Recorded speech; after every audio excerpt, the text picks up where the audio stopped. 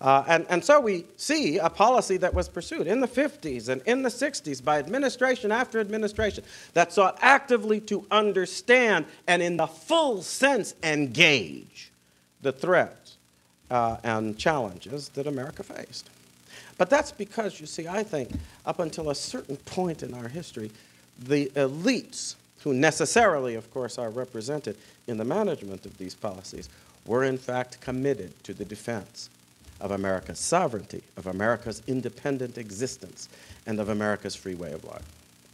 I believe that the problems we are now encountering in terms of a total lack of strategic vision arise at the end of the day from the lack of commitment, a pervasive, a general lack of commitment on the part of America's policy-shaping elites to the independence of this country, to the survival of its free institutions, to, if I can put it this way, the ideological dimensions of what is inevitably an ideological struggle in the world.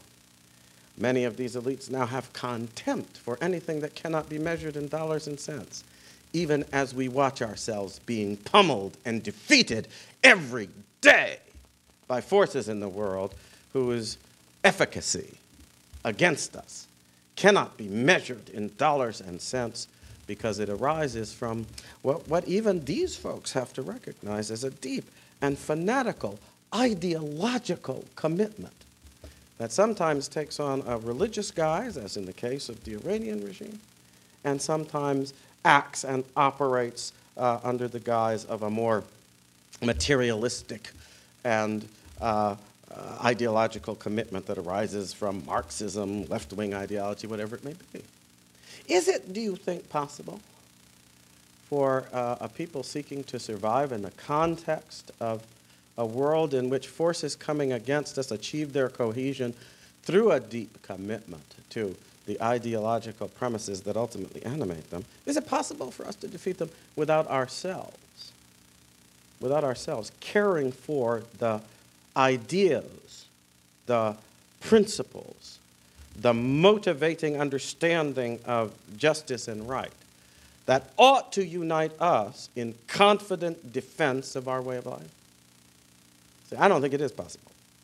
I think the fact that for the last, going on 20 years now, we have been trying to operate as if it is what has given rise to serious flaws that ultimately have a very practical result because they lead to a deficiency in strategic understanding. Strategy must always be guided at the end of the day by a strong commitment to the defense of something. If you cannot define it, if you cannot articulate it, if at the end of the day you are not truly committed to it, then your strategic thinking fails, and so does your defense. I sadly think we are watching the culmination of this process in the Obama administration. Now, I'm not going to stand up here for reasons of various levels of rationality and prudence and simply suggest that one of the problems we face in America today is that those who are presently charged with the conduct of our foreign policy may be as hostile to the survival of our country as our more overt enemies. I'm not going to say that. What I am going to say is that if I go down the list of actions, policies, statements, whether they are actions that involve the articulation of policy, actions that involve how we have dealt with our allies in Europe and elsewhere, actions that involve how we have tried to portray and understand our own role in the world, actions that involve how we portray and understand our own worth as a nation, as a society. If I go down each and every one of these areas, from the articulation to the implementation, from even the decisions that have been taken about our nuclear force structure and other things, I watch people coming to conclusions and taking actions. If they were, in fact, part of the forces hostile to our way of life seeking to destroy us, they couldn't more effectively cooperate with those forces than they are now cooperating. I think the question of whether they engage in appeasement or engagement or any of these other things is irrelevant. The question is, do the actual consequences of the steps they take Have those consequences been hurtful or helpful, damaging or not damaging to the interest and survival of our country? And I think to get some answers to that, one simply has to look at what is going on in the world, what has happened to our prestige, as evidenced by the last G20 meeting. I don't believe I've ever seen such a spectacle of repudiation of American leadership as we saw there. Our economic situation, I don't believe we have ever as a nation been as close to being enslaved by our indebtedness to foreign powers, not even when this country was new and entirely dependent for the resources that we used to fight the revolution on the Dutch and the French and others. Have we ever experienced the degree of subservience we now experience on account of fiscal irresponsibility that is enslaving us to those who can only be described as questionably friendly to our survival as a people? And you go down the list and you find at the end of it that, sad to say, there is even an assault underway, could be just on the basis of ideological stupefaction. Not quite the right word, stupefaction. I was thinking about this on the way here. But because stupefaction suggests that you're simply being drugged or lulled into a state of oblivion. And I think we need a word that would be like stupidify, but we don't have it, you see. To render stupid.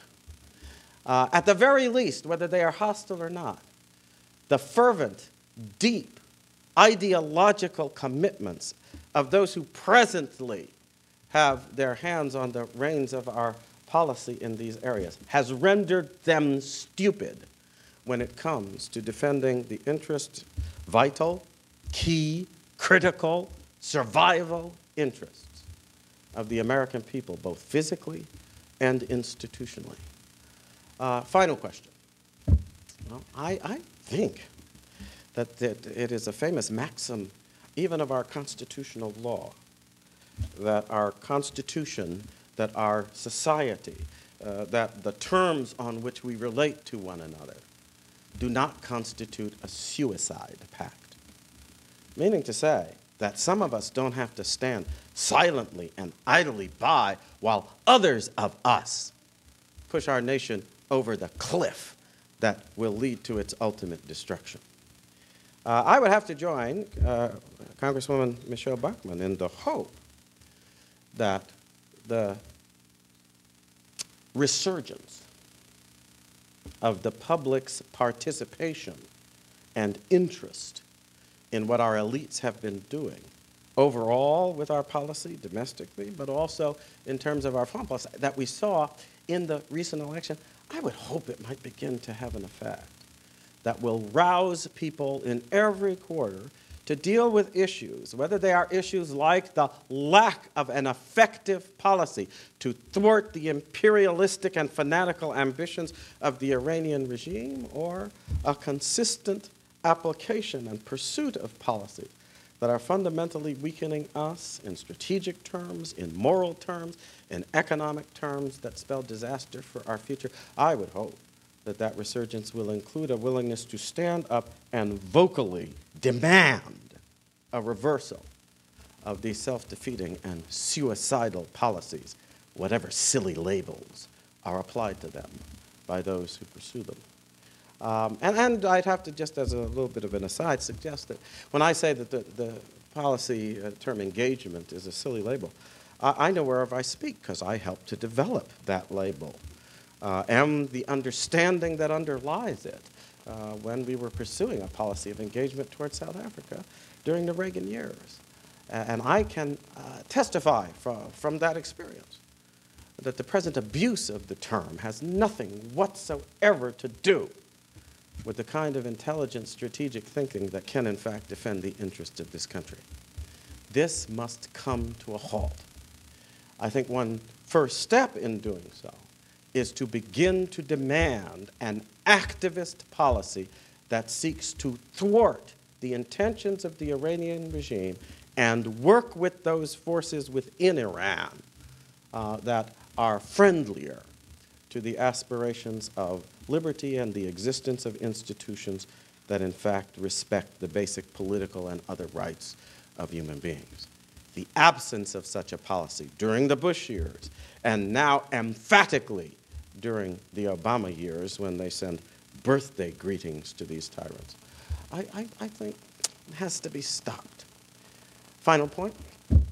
Obviously, the real reversal of all of this is unlikely to take place under present political arrangements. But I would leave you with one question for thought. If it is in fact the case, as I would certainly suggest, that this lack of strategic vision has plagued American policy under a Republican-led administration and now in a deeply aggravated and intensified way under the ideologically stupidified administration of Barack Obama, do we really think that either of these two political vehicles represents an approach that will help our way of life and our institutions and our liberty to survive? I think we need seriously to think through this deficiency and begin to understand that at the end of the day, it is not Republicans or Democrats or anyone who thinks in the narrow, partisan, cynically ambitious way characteristic of our present party system that will have any hope of saving this country. That can only come from the decent heart of its people, thinking not about the parties, but only about the survival of this country and the hope it is supposed to represent in the world. God bless you, Alan. And I just wanted everybody to know that we're not discriminating in terms of questions. We have 2 hours, and we had 8 speakers here, so that's why we're moving it along. And Alan's been very comprehensive in what you've had to say. If anyone has a question quickly, it can be asked, but we have to move on because we have many other speakers. Thank you very much. Alan, great speech. Love you. Thank you.